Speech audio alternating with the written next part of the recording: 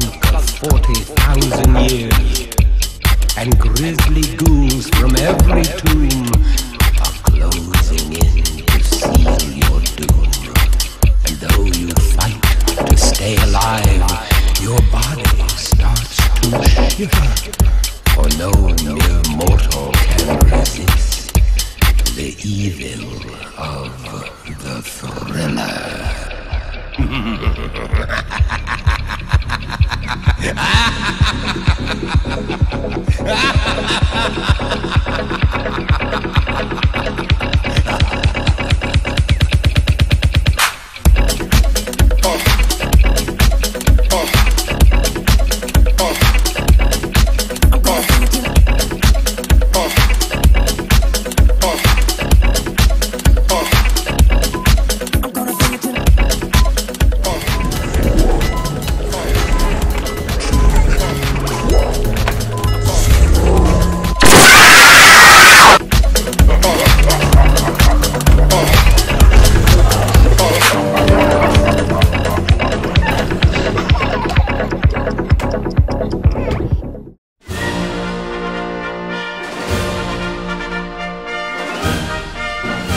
I pledge allegiance to the flag of the United States of America and to the republic for which it stands, one nation, under God, indivisible, with liberty and justice for all.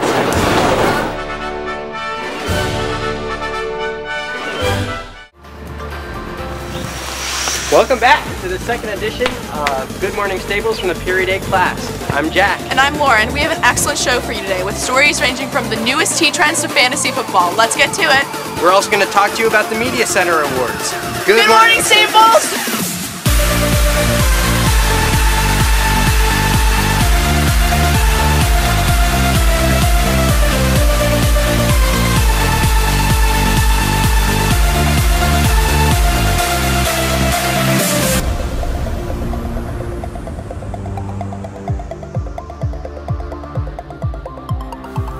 There may not have been any paparazzis or red carpet, but last June, Staples students put their creativity on display at the Media Center Video Awards. Let's see what Michael Thiboudeau got on the story.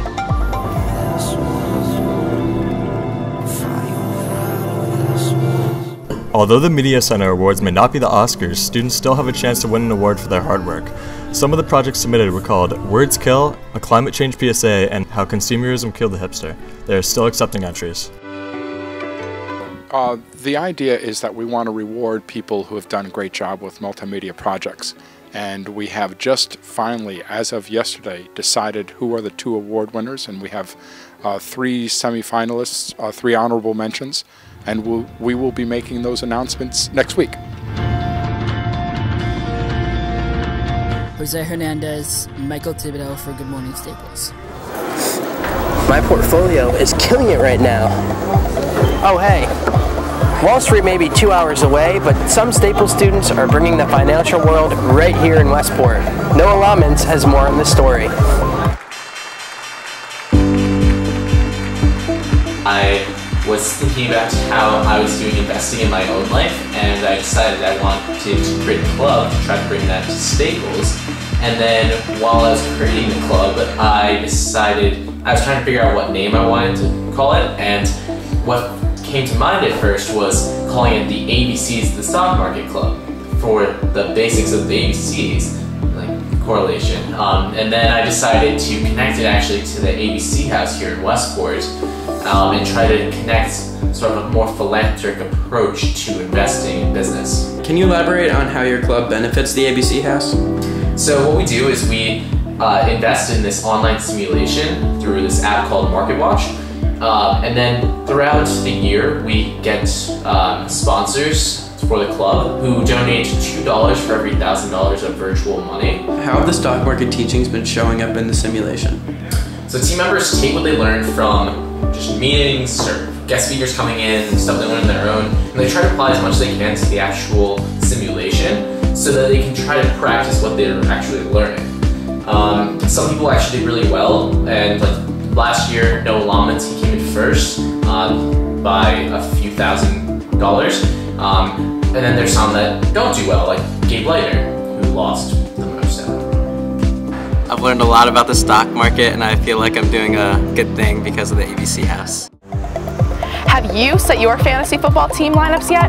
Ethan Vosper talked to the Staples students who are die-hard fans and saw how their teams are faring this far in the season.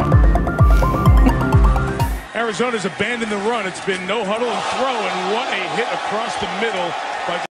Fantasy football has become hugely popular with Staples students during the NFL season. We decided to interview students and faculty to investigate what attracts them to this. First, we asked students what they liked about playing fantasy football. Well, you know, football Sunday on its own is a great time, you know, watching your favorite team on the field. And then when you add the factor of fantasy on it, with money in the league and all your friends, high competition, it's really just a great time and makes you look even more forward to Sundays. Excited to see if students and faculty felt as though fantasy football was a distraction during the school year. I would probably say that fantasy football is not a distraction. It is the most awesome thing that has ever been created, and I think it brings the community together. Well, I think it depends on the student, who can manage their work and who they can't. And I would say, of course, it's a distraction, but there are a lot of distractions in the world, and if fantasy football is your distraction. Some interesting responses. Whether good or bad, kids are still going to be playing fantasy football tomorrow. This is Ethan Vosper for Staples TV. A new health trend has been taking Westport by storm. It's called Kombucha. Aiden Reilly talked with Staples student and store owner Aisha Sophia about this cool new health trend. Do you know what kombucha tea is? No. No. No, I do not know what kombucha tea is. It sounds foreign. No. No. No. It's not the stuff made out of rotten fruit. Yeah, that's disgusting. But not to everybody.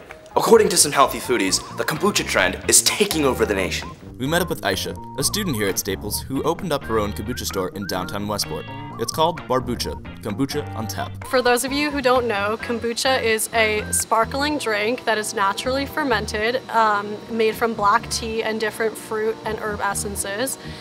Just like a soda or a juice, it comes in a variety of different flavors, but it is almost sugar-free. Even if to you it doesn't taste very good, but to somebody else it might, it's still going to have that sort of cleansing, I'm trying to think of the almost astringent quality to it, like it's drawing out the impurities of your guts. Given that I've been drinking it for so long, I noticed that in Westport particularly, there was a demand for a place that acted as like a one-stop spot for the drink. Right now, I'm looking to open by November 1st. That's my set opening date. Hopefully I can make it. There's a lot of things coming into place with construction and renovation on the space that have made it take a little longer than I would have liked, but I'm on track to have it set for November 1st, and I'm really excited. The kombucha tea trend sounds pretty good, but I think I'm just going to stick to real fruit. And for Good Morning Staples, I'm Aiden Reilly. That tea stuff looks pretty cool. I think I want to try it. I think I'll just stick to milkshakes. All right. That's all the time we have for today. We'll see you next time on Good Morning Staples. Bye.